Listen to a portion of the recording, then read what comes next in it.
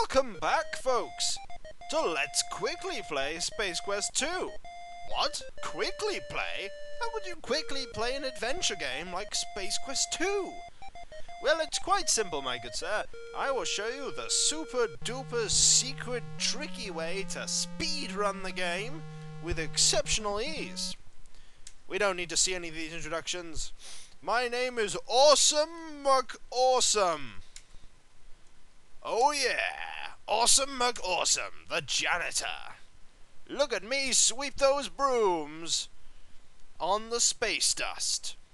Awesome McAwesome doesn't need to save the world the normal way. I will show you how. What does Awesome McAwesome do? Why, he cheats! Yeah!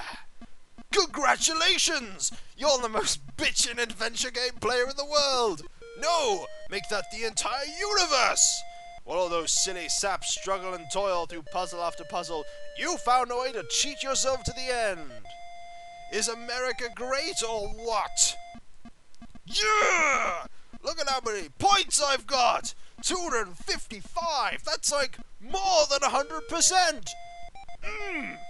I am the man! Awesome McAwesome, you beat Kikoskia at Space Quest 2. And you already did it in a few seconds. Oh yeah! Thank you for playing Space Quest 2. Now, I sort of feel a bit cheated. No, it was awesome! Woo! Completed the game. Look, I got the music and the end and everything. It's just a pity I don't know what happened in, say, the plot. Oh well, who needs plot? Cheat your way to victory, that's what I never say. But I would if I was Awesome McAwesome. He's awesome. Of course he knows what's best. That was Let's Quickly Play Space Quest 2 Valhalla's Revenge. Until next time, folks, I'll see you later.